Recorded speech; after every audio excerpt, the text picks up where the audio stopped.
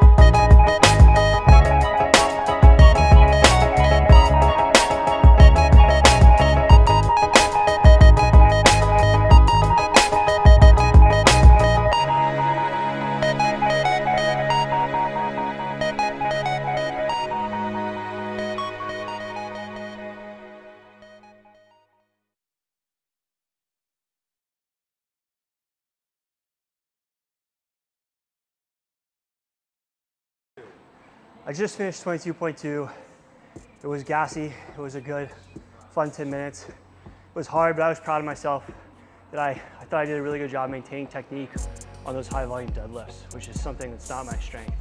After week 1 and week 2 of the Open this year, I really like that it's focusing on like general fitness, and there's not a ton of high skill movements. It really just lets you focus on, you know, how you're feeling, how you've developed as an athlete. You don't have to worry so much about the thinking movements.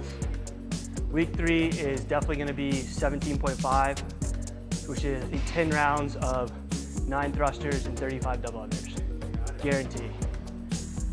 After 22.2, I am feeling like I need to roll out my low back a lot. I was really hard, a lot harder than 22.1. Between the open this week and last week, I feel like they're very approachable workouts for anyone that's doing CrossFit, so I really like that, especially coming back from an ACL surgery.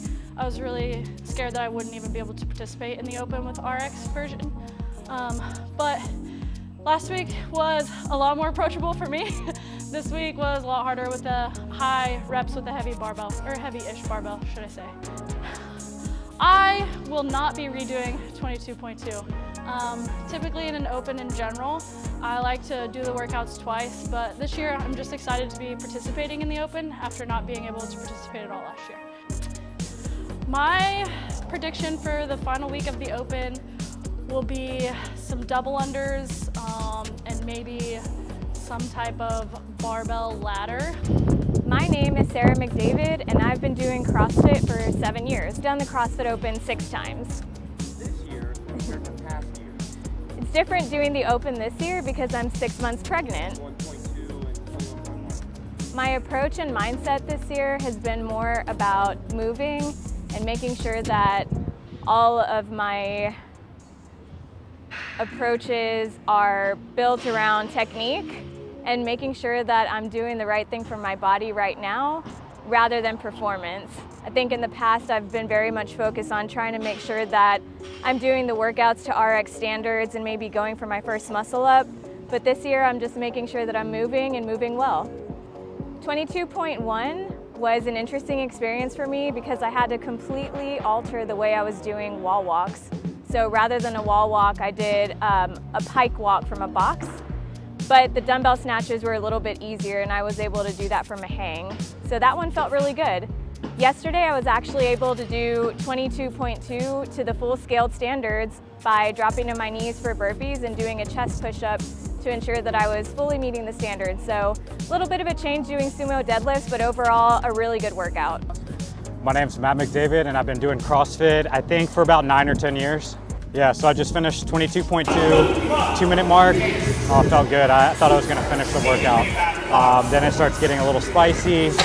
About halfway through, that's when you're in those rounds of 8 and 9, and then it really slows down at that point. Then before you know it, you're back down to 2 minutes left, and you're still kind of on the backside working through that. Yeah, so it's around 9 and 10, that's where it starts sticking.